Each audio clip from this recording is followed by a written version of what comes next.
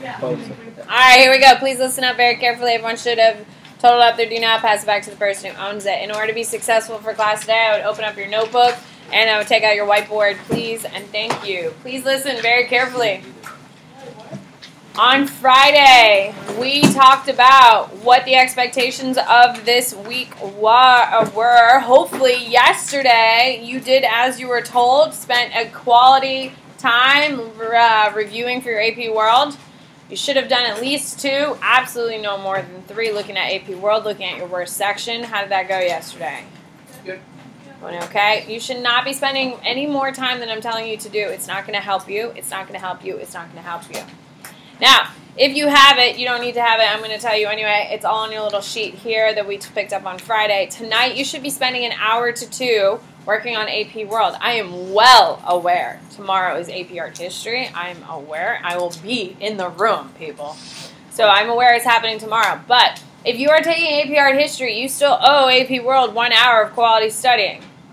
Now, if you are an AP Art kid, you do owe AP World an hour of studying, whether you're going through your second worst, which is what you're supposed to be doing today, because I have a little chart and it tells you Monday, your second worst section, going through your notes and going through those packets, or you could do your practice test in your Barron's book, whatever you want to do tonight. Everyone in the room should be doing it.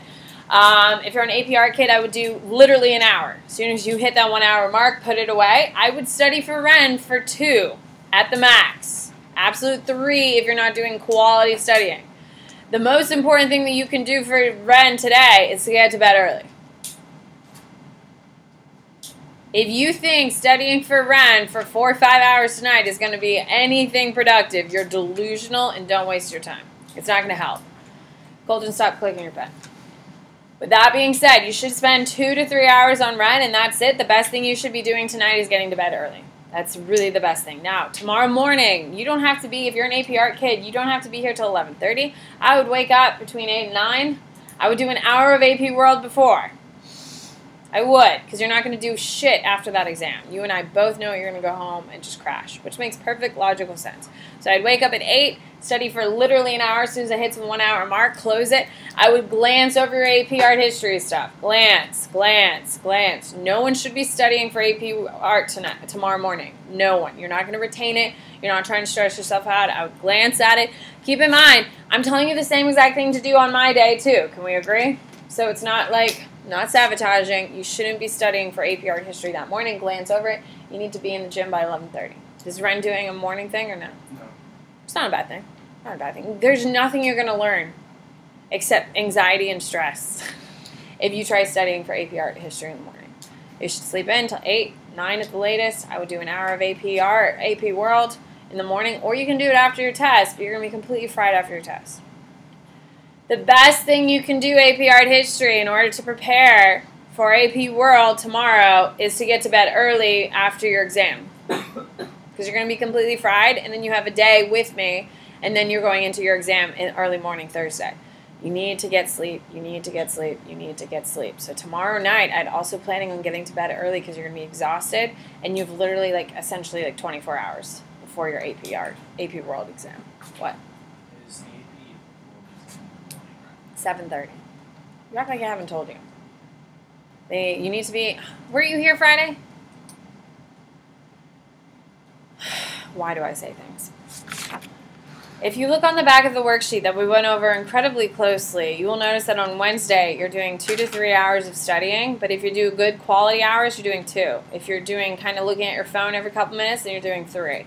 You're going to bed at 10 p.m., Colton, on Wednesday because your exam is at 7:30. You will be in Ren's room at 7, correct? Do you remember this?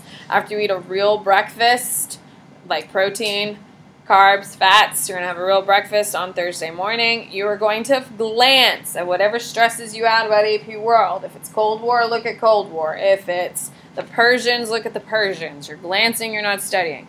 You need to be in Ren's room at 7. You need to have 2 pens, 2 pencils, 2 snacks, a sugary and a sweet and a healthy one because you need it for the essays. And you need to have your AP pack, AP pack, AP pack. If I was you, I'd put all of it into a gallon bag, and that's where it would be. Okay? So, if I was you, that's exactly what I would do. That is also a good thing for Ren's exam tomorrow. Now keep in mind, if every one of my kids, because every kid in that room belongs to me, if every single one of my kids shows up on Wednesday ready to go, and they're in Ren's room at 7, on Thursday, they are in Ren's room at 7, they're in the gym by 7:30, and everyone has their stuff, you guys could begin your exam by 7:50. That's ideal. Because if you don't start till 8:15, 8:20, like some of these exams aren't starting till, that means you're just sitting there waiting for the exam to happen. Can we agree? That sucks. That's not ideal. If everyone shows up prepared, then you can start early and on time. So if one person doesn't show up prepared, it holds everyone back and everyone's sitting there waiting. Bring your damn AP pack, have it packed, ready to go with your 2 snacks, 2 pens, 2 pencils. Okay? That's Thursday morning. Tomorrow, I am teaching 3rd period tomorrow for all of you non-AP Art kids. I will be here tomorrow. We are going to go over anything you want from periods 4 through 6. I'm going to record my class instruction. I'm going to record my tutoring session that I'm doing at 7:45 tomorrow morning. And then that's it. And then tomorrow night, all of my AP World kids, including my AP Art kids, they are going to be doing at least 1 hour to 2 hours of studying tomorrow. AP Art kids should do it before their exam just because you're going to be exhausted after, and it does complement. And then all of my AP World kids do it in the afternoon. Why the hell would you wake up early to study for AP World? So, any questions about what it should be? Everything is listed here. When I say 1 hour to 2, I mean it. When I say 2 to 3, I absolutely mean it. And if you are doing good quality studying, you should be done at 2 or 1 hour. If you're doing good quality studying, if you're all over the place, then you should be doing to the cap. But I don't want you going over the cap. The most important thing, and I'm talking right to you, Emerson, because you weren't listening to my boy William. The best thing you can do is try to keep your stress down. It is the absolute best thing you could do. Like on my Wednesday night, the day before my exam, I'd like you to finish early, study for your 2 if you do meaningful time, or worst case 3 if you're a little distracted. And then I'd rather you sit on the couch for like 1 hour and hang out and go to bed by 10. Relax, do something that makes you happy. The worst thing you can do is stress. The worst thing you can do is stress. So if you're stressed about Ren's exam, it's going to go terrible. Guys, there's no panic in my voice. I have anxiety. My heart rate's at 88, but I have anxiety, but I'm not stressed. You can hear in my voice, I'm not panicking. I'm not telling you, oh my God, you got to study for like 6 hours. That's not what I'm saying at all. You are ready, but it's now about you controlling your emotions and doing what you have to do. If you do not study for my exam in the time periods I'm asking you to, you're going to start losing your points here. Because hopefully you see that class has kind of calmed down. We're breathing. We're crossing things off. We're discussing the things that you need, but we're not panicking because we don't need to, but you still have responsibilities that you need to take care of. Everyone clear on that? Everyone feel like they know what they're doing on the next couple of days because we're all over the place. So, your AP Art History, good luck tomorrow. Get to bed early. Make sure you're studying for AP World tonight as well. Do not forget about me tonight. I get 1 hour of your time tonight. That's it. Study for practice tests. Look over content. It's complimentary. It's not going to hurt. All right. So, how it's going to go for the rest of this week. By the way, I only have 3 more wake-ups. And then we're done. How exciting. With that being said, how it's going to work for the next 3 days is I'm going to say, all right, what do you need from period 1 or 2? Anyone have any questions? No one has any questions about period 1, 2, or 3. Morgan? Persia. I love the Persians. All right. So if you need the Persians, I'd write it down. If you don't, I would definitely listen because it's definitely going to help. So your Persians are period 2. Okay, your Persians are period 2. There's a bunch of things you need to know. So period 2, Persians, period 2. Okay, for your first one is the Ahmed. Okay, they are your golden age. They are your golden age. There's 2 people you need to know. First one is Darius the First. Darius the First, he is the first person in the world, okay, to do freedom of religion. He is the first person in the whole world to do freedom of religion, which makes him pretty damn special. Okay, then you also need to know a guy named Xerxes. Okay, Xerxes, he's going to fight in the Persian Wars. And that's between who? Greeks and Persians. Persians versus Greeks, and he's of course going to Lose. he loses. Okay, so those are your two major people you need to know from the Ottoman Empire. A couple things you need to know. So major accomplishments. Okay, first they have the Royal Road. That's theirs. The Royal Road. You have your spiring, which is part of their bureaucracy. They're going to create bureaucracy in Middle East. They are also going to do what do we call the keeping the water underground? Cannot. They're the ones doing that.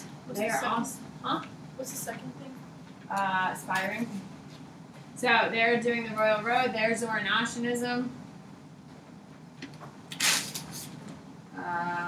What else? Those are the big ones. Royal Road, spiring, bureaucracy, cannot, Zoroastrianism. Perfect. So that's all you really need to know for your Akhmeds. Then you have your Cichlids. Your Cichlids. They are post Alexander the Great. Okay, so they are post Alexander the Great. That's pretty much it. This is during your Hellenistic.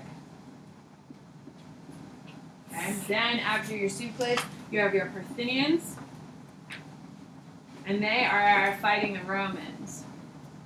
They're fighting the Romans. So, do the Romans and the Greeks overlap? No, but the Persians overlap with both the Greeks and the Romans. Please keep that in mind. And then you have your Sassanid. Your Sassanid, okay, they call themselves the descendants Of the Akhmeds. Akhmeds. Okay. And that's their big claim to fame. They're also going to adopt Islam. They adopt Islam.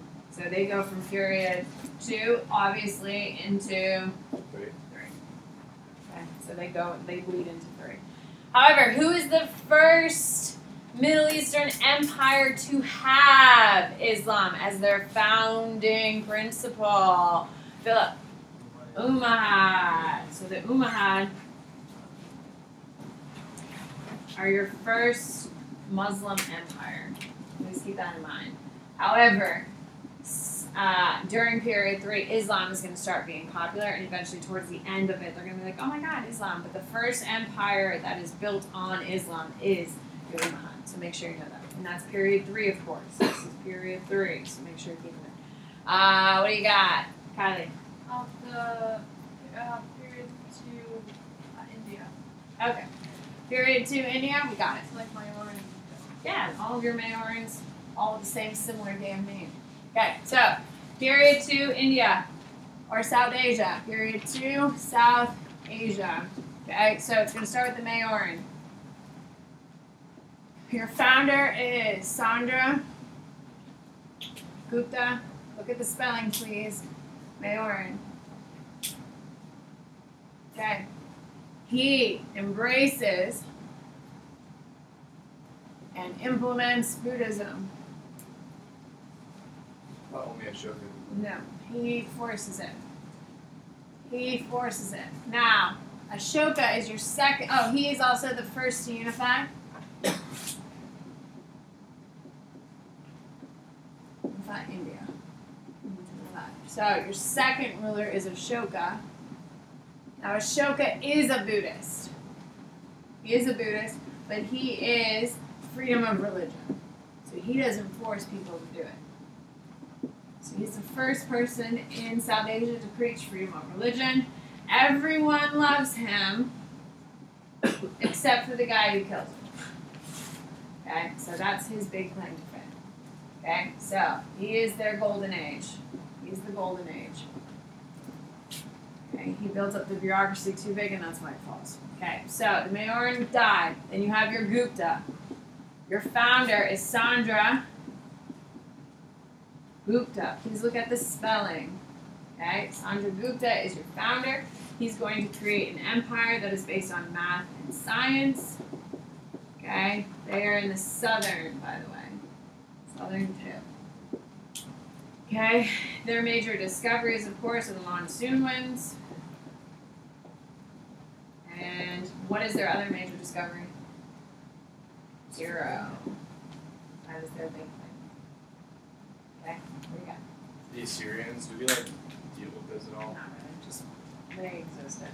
When? The Assyrians are Babylonian. They're all in Mesopotamia. Okay. They, What are like so what's the Persian and Greek war and then like Persian how, war? and how Greek war? Like how Greece fall? How did the Greek city-states fall? the Greek. So here we go. So you have Greece versus Persia. Okay, you have the Persian Wars first. Persian Wars are between Xerxes versus the Delian League. That's a nice little league, but that's fine. Delian League is all Greek city-states.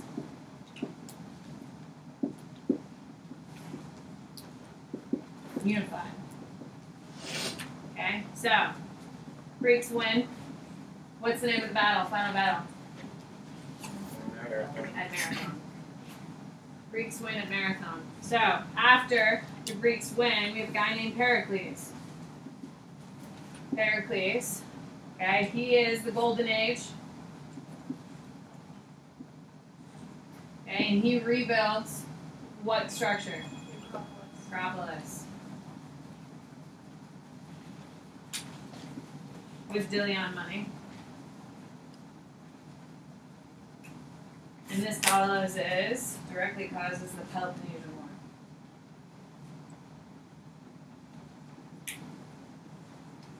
Which is Sparta versus Athens.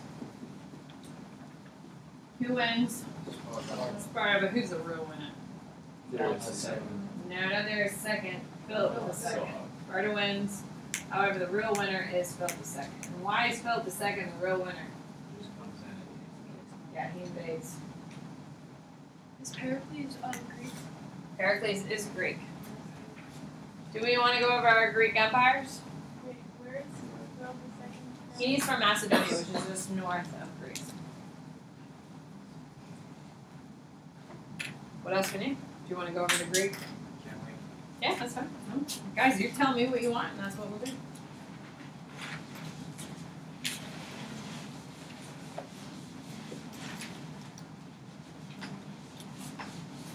Okay, so your Greeks, here we go. So Greeks are in what period? Period 2. No, they're not 2 and, they're just 2. Period 2. So the first one you have is the Ottomans. No, that's a lie. That's a lie. That's such a lie. The Minoans. The Minoans, they are located on Crete. They're sailors. Okay, that's pretty much it. Okay, then you have your Mycenaeans. Your Mycenaeans. This is your golden age. This is your golden age. You only really need to know one person, that's Pericles. Pericles, and he rebuilds Athens, post-Persian War, and Delian money. Post-Peloponnesian War. Okay, that's the only guy I need to know. Okay, major accomplishments. Okay, this is where you have your Iliad and Odyssey. Okay, this is where you have all of your Socrates, Aristotle, Plato, all of those people are hanging out during this. This is where you have all of your gods, your Greek gods and all that stuff. So everything that you think of for Greece is coming from the Ottomans. So if you only, from the Mycenaeans. So if you only know one empire from the Greeks, who should you know? Mycenians. They're the big ones. They're the ones accomplishing all of the major stuff. Then you have Alexander the Great. Okay, he is the second largest single man empire. And he's a part of the Mycenaeans. No, he's his own thing. Philip II ends the Mycenaean age. Philip II ends it. And then we have Alexander the Great. Okay, he is going to conquer territory. And what do we call his Egyptian conquest? Ptolemy. Ptolemy is going to be Egypt. Ionian, Greece, and then Antigonus. Would that be considered like the Hellenistic age also? This is, yeah.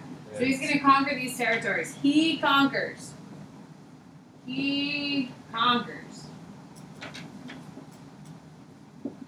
He conquers, but he dies early. That's That Euclid is what Antigone is. They're just under different names. okay. Dies early. He dies early. It's chaos. However, it directly causes the Hellenistic age. Hellenistic age. Okay? His generals rule these territories. Okay? The other thing you need to know about the Hellenistic is the Olympics. Why do they have Olympics? What is the point of it? Annie, Isn't it like unified or no? what is the point, Kylie? I say he was the best thing. Yeah, see who were the best Greeks. Okay? And Alexander the Great was all about, he loved Greek culture. He loved it. And he's going to be the best person at spreading it. He loved it. That's all you need to know about the Greeks. That's it. And then eventually they'll fall. Annie. Could you use like the Odyssey, like Socrates, as like Socrates, yeah. Socrates, you know. Could you use it as like evidence? Yeah, of course. Or something. Or the Mycenians all day. Okay. Are we allowed to go out of period 1 and 2? Yeah, I'm going to 3. I'm heading to 3. Anyone need anything? Could I ask 6? Watching. I just want to get a run through of all of the Russian leaders in period Oh, 6. jeez. Okay. Okay, hold on. Does anyone have any 2 or 3? 1, 2, or 3? Josh. The Byzantines. Byzantines. Okay, that's in 3. Okay, so Byzantines. Let me focus on 2 and 3 today. Please don't hate me. 5 times again, I will happily. Okay, 2 and 3. Byzantines. Okay, so you need to know that Byzantines are your first Christian-based empire. First Christian empire. That's their big claim to fame. There's a couple people you need to know. You need to know Justinian.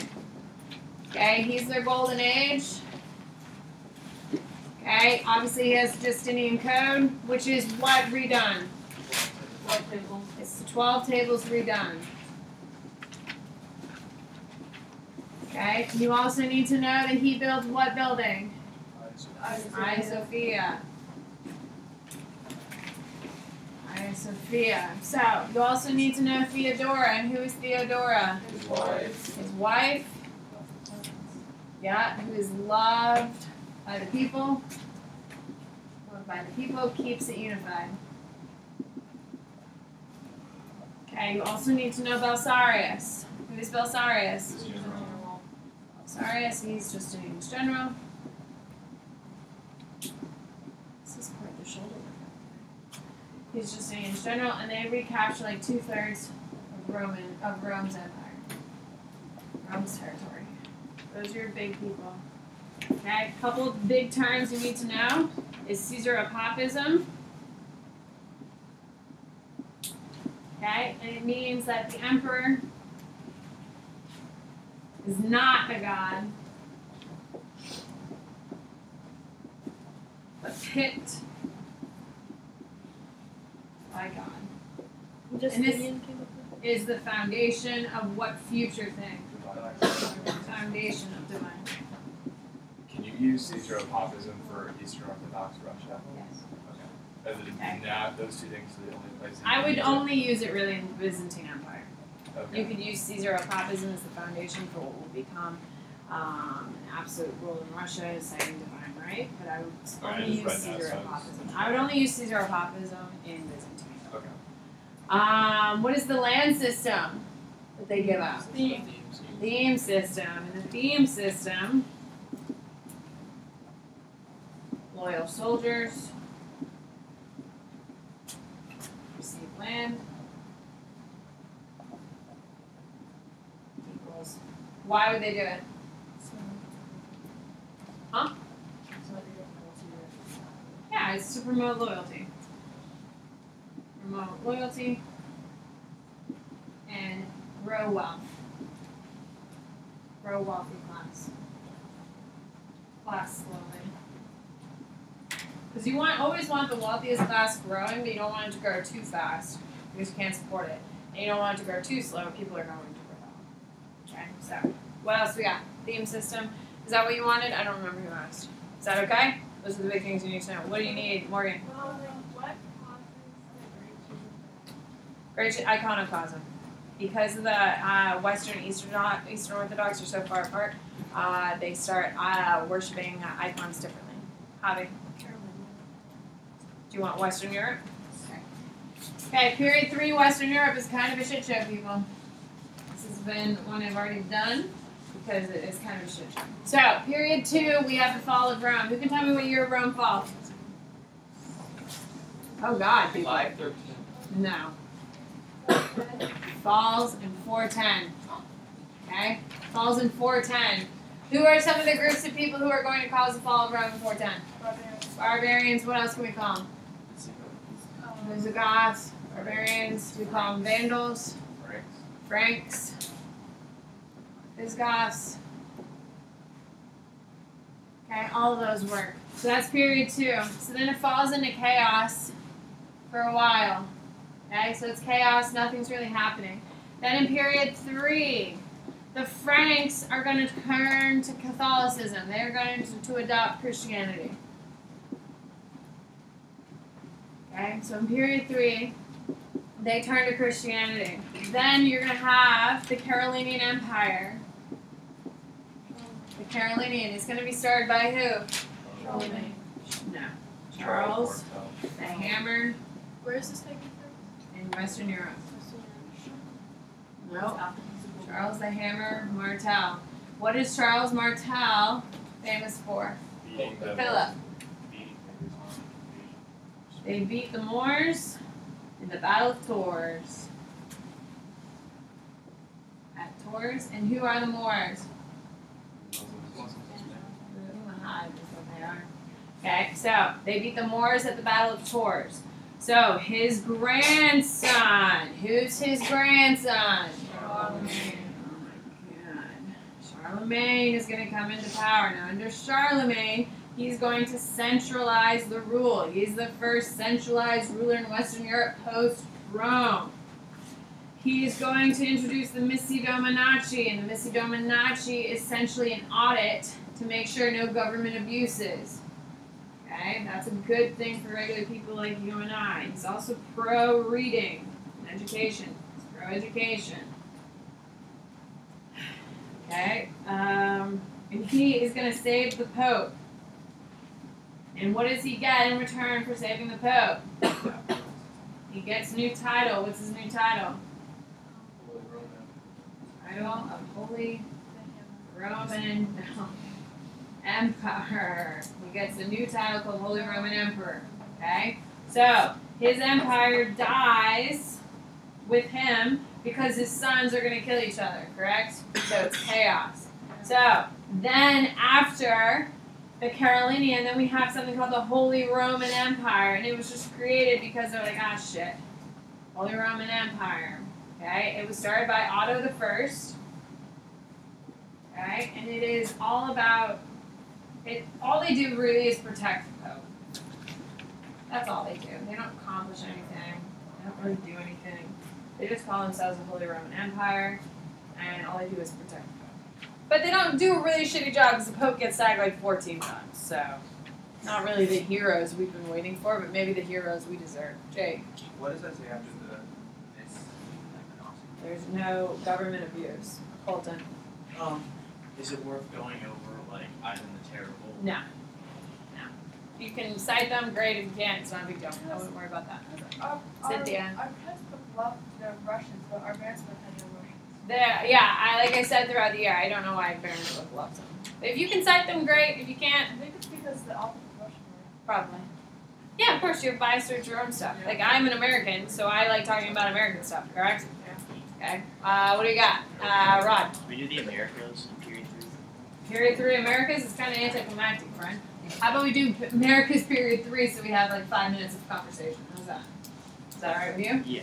Alright, here we go. So, who is the base foundation for the Americas? Olmec. So, the biggest thing that you need to know is that in period 1, the Americas, okay? Period 1, you have the Olmecs. What are they famous for? Rubber. They're the rubber people. The Islamic. Well, they're mostly known for rubber and for their statues, the head statues. Okay? So they are the foundation of everyone. Of all American civs. Okay? So they are the core of everything. Okay? Now, you do have the Mayans.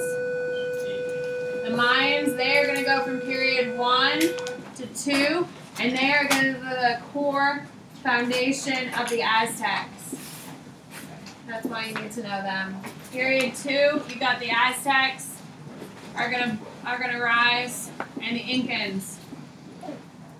Goodbye. No, they're gonna go in 3. That's 3. Sorry, I didn't write it. Period 3 is the Aztecs and the Incans, and they die where? They die in 4. Why do they die in 4? Spanish. Goodbye. What are we doing in period 6? Tomorrow. I'll be honest.